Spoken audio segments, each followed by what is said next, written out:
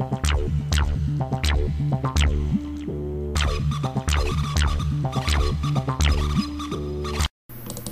guys, this is Paulio Jr. and today I wanted to show you, I know I haven't done a video in a couple days, but basically I wanted to show you the difference in transfer speed from transferring a file to your external hard drive using either the USB or using the eSATA, and which one is quicker. So I was going to use my regular little Polaroid cube, but I figured this would be easier. So let's just get right into it. This is my actual external hard drive. So when I got it, I noticed I had a USB and I had an eSATA, and I had never really messed around with eSATA before, but eSATA is basically external SATA, and it's typically only on external hard drives. So, and there are a couple computers that have the eSATA port on it. Some of the newer computers have the actual eSATA, but most do not still. So, what I'm going to show you right now is, number one, what you need to get to have the eSATA. So this is the first thing. You would need the actual, because you can't just plug a regular SATA cable into here. You can get the eSATA, you can get all this stuff on eBay for next to nothing, maybe $5 for everything.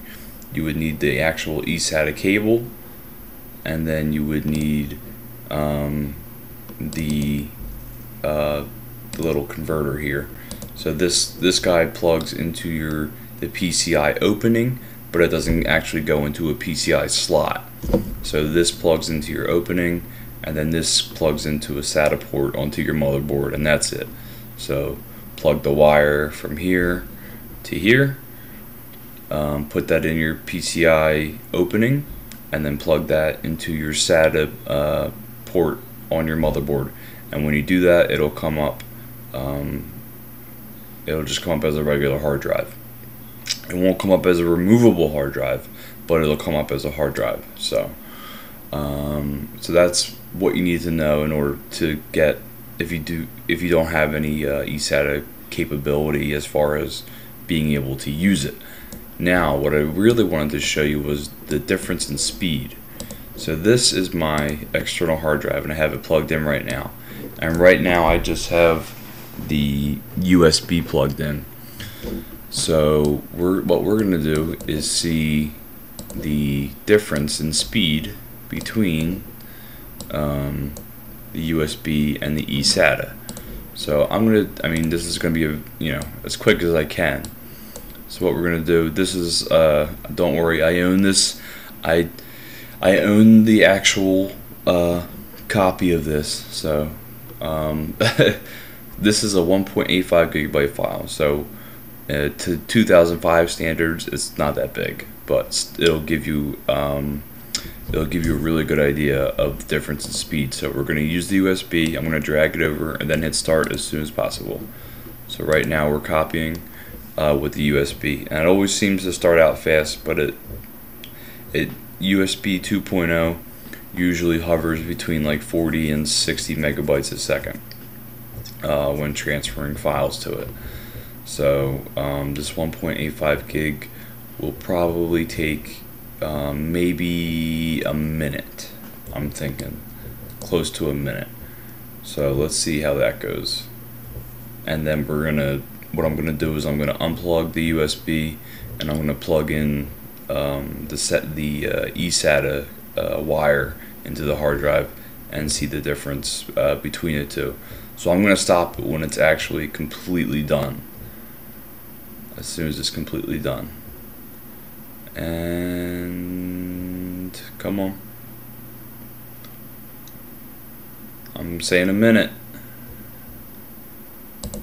Boom. Okay. We're gonna say about a minute for the USB, which still isn't bad for almost 2 gigs. Now what I'm gonna do is unplug the USB cable, and I'm gonna plug in the eSATA cable into the back of the hard drive, and it's gonna pop up. But like I said before, when you plug in the eSATA, it's not gonna pop up as a removable drive. It's gonna pop up as an internal drive. So let's just get to it. So that took about a minute. Now we're going to do the same thing, but with the eSATA cable instead, which is plugged directly, which is basically going to the SATA port on the computer, on the motherboard. So let's see how quick that goes. A little quicker, if you see that bar.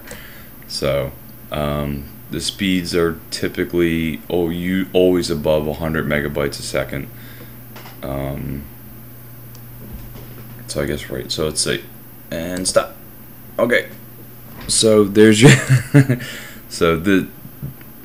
I know 2015. 1.85 gig may not be considered very large, but using that 1.85 gigabyte file, you're able to see the difference in the transfer rate. So we're gonna round USB up to 20, even though that's what it took, and we're gonna just round this at a minute for the eSATA. So what you just saw from transferring from my computer a 1.85 gigabyte file took about 20 seconds, we're just gonna say. And I mean, with the eSATA it took about 20 seconds. We're just gonna round up, and for this we're gonna round a little bit down to a minute. So we're gonna say this is 20 and this is a minute. So it took a minute to transfer 1.85 gigs from a USB 2.0 from the hard drive to the from the computer to the external hard drive, and it took not even 20 seconds to transfer that same exact file using the eSATA cable. So basically, eSATA is 5 times faster than USB 2.0. I know USB 3.0 is out, but USB 3.0 is still not as fast as eSATA, not yet. It's not fast as SATA yet. So, yeah. So, long story short, if you do have an external hard drive that has the eSATA capability here, take that $5 that it cost me to get these 3 things, or to get these 2 things, the actual eSATA cable and then the actual adapter to go into your motherboard. So when you're doing backups, so say for instance if an entire backup, let's just say it were to take you 5 hours using USB, it would now take you an hour, and so forth. So eSATA, just from using this, is approximately 5 times faster, 500% faster. So I would spend the extra couple bucks and get some inexpensive parts. I wouldn't even get them at a store, because I think it would probably cost you at least over 20 bucks to get those, to get the wire and the adapter and so forth. Because that was just the problem that I ran into, was that I had the eSATA port and I had nothing to plug it into, because you can't just plug a regular SATA port into here. So that's everything you need to use it, and get rid of it. Don't even use the USB, especially for backups. It's good for doing, if you're doing a couple files and so forth, and it's a removable drive, that's fine.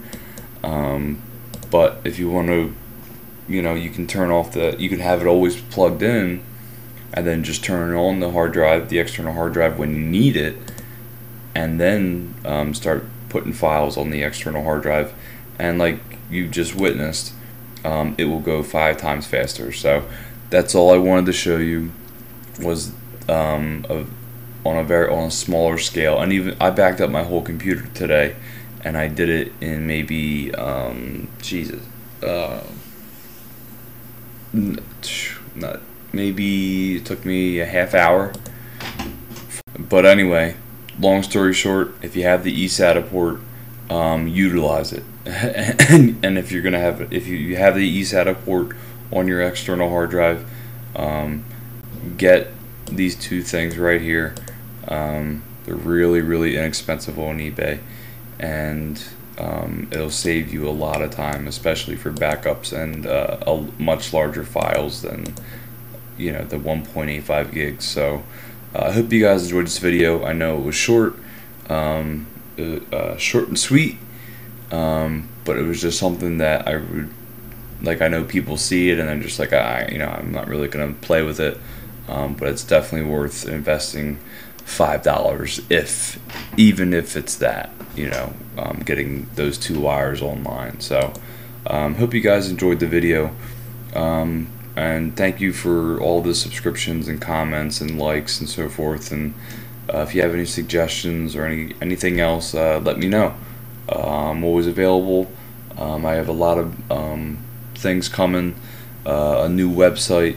I know I've been putting that in the annotations, but I'm actually working on a different site where